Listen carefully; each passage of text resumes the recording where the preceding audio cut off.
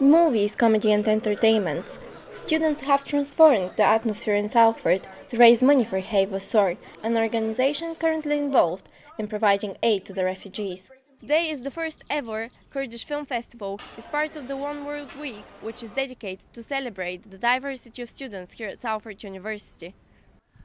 The Kurdish Red Crescent is a charity organisation which aims to help war victims in the Kurdistan area.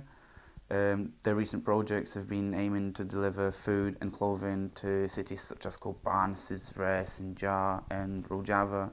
Rojava being the most recent, where they have helped 1,000 children who have been left homeless and parentless to get clothing and food and general support.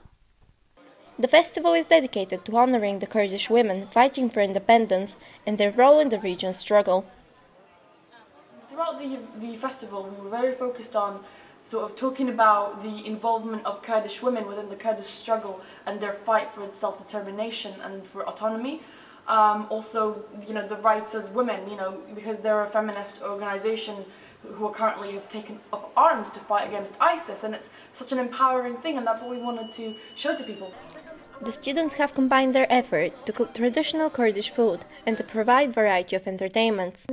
Alexandra Todorova for Key News.